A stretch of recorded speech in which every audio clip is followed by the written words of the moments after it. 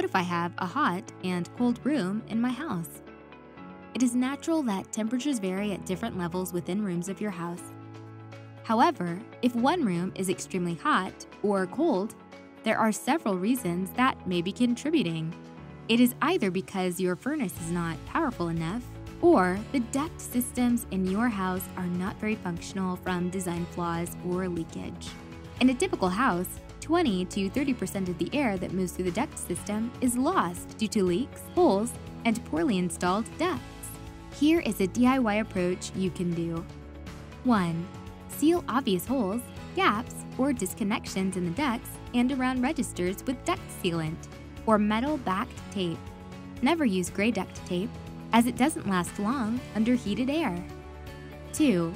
Insulate any ducts that go through unconditioned spaces like an attic, basement, or garage with proper insulation. 3. Inspect any flexible duct pipes to make sure they are straight with only gentle curves, and look out for ripped, torn, squashed, or disconnected pipes. 4. Check your dryer exhaust pipe regularly. If all the steps still can't solve the problem, then consult High Efficiency to further look into the issue.